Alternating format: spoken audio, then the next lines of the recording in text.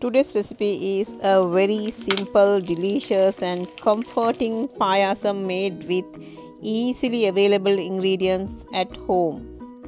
Green Moong Dal Payasam, or we call it Moong Atakanda or Pasipayaru Kanji. This is my mom's recipe and it is a healthy, high protein Indian Sri Lankan sweet, as the sweetness is derived from the coconut milk and jaggery, which make it rich and creamy. So let's check out the ingredients and see how easy to make this delicious green moong dal payasam. Subscribe to Nazima's Taste of Home. Press the bell icon for latest updates. I took 1 cup of green moong dal and then pressure cook for 3 whistles or until dal turns soft, just like this. For this recipe, I have taken boiled green moong dal and about 200 grams jaggery and about 2.5 cups of coconut milk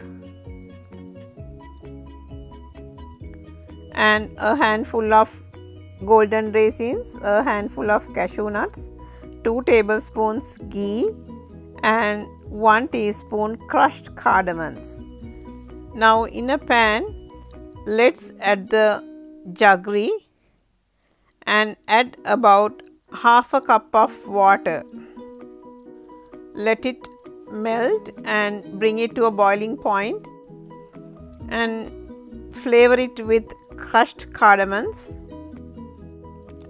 and give a quick mix, and then add the coconut milk. Keep stirring until it becomes to a boiling point, otherwise the coconut milk may curdle. Now when it starts boiling, let's add the pressure cooked moong dal and mix it well. Add about 1/4 teaspoon of salt. If you want the payasam to be thick, you can mash some of the moong dal, or you can add half a cup of boiled sago or sour seed. And now simmer it for another 1 minute and add 1/4 cup of very thick coconut milk. Give it a good mix and then it has started boiling. Now let's remove. Heat a small pan and then add 2 tablespoons of ghee. When the ghee heats up, add a handful of cashew nuts and then fry it until slightly golden. When it turns golden, add the raisins and stir until they become plump. Now it is ready. Let's pour this to the green moong dal payasam.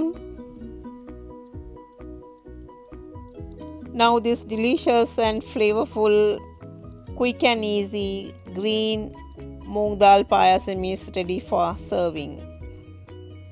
If you do not have coconut milk, then use regular fresh milk, but ensure you add only cooled jaggery syrup to the cooked moong dal payasam, otherwise it will curdle. You can directly add the grated jaggery and skip making the syrup if your jaggery is clean. Hope you enjoy this delicious and easy payasam recipe. If you like this video, please share it with your friends and family. Spread the joy of cooking. See you later.